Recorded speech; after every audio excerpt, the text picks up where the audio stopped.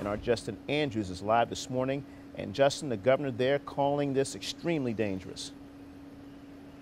Mo, police and protesters clashed overnight in Minneapolis, painting a picture of pain and passion for the people over this story. Watch your screen now. This is brand new video, new into our newsroom since our 5 o'clock newscast. You haven't seen this just yet. Fires and smoke swallowing this neighborhood. One protester says it got ugly. These people are angry, feeling like this is the only way the justice system will hear their cries. At nightfall, a smaller group than the initial protesters started banging buildings, wrecking windows, and spray painting squad cars.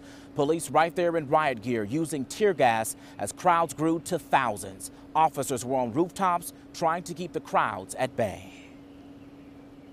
Sure, we've had a number of fires set. We've had a good amount of looting. Or a bad amount of looting, actually, and just widespread civil disobedience. And it's unfortunate. It's sad. And again, that outrage started with that video you mentioned earlier, Mo, of apparently showing officers with their knee on George Floyd's neck for 7 minutes. He died.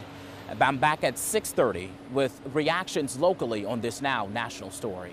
We're live this morning. I'm Justin Andrews. I'll send it back to you. Okay, Justin.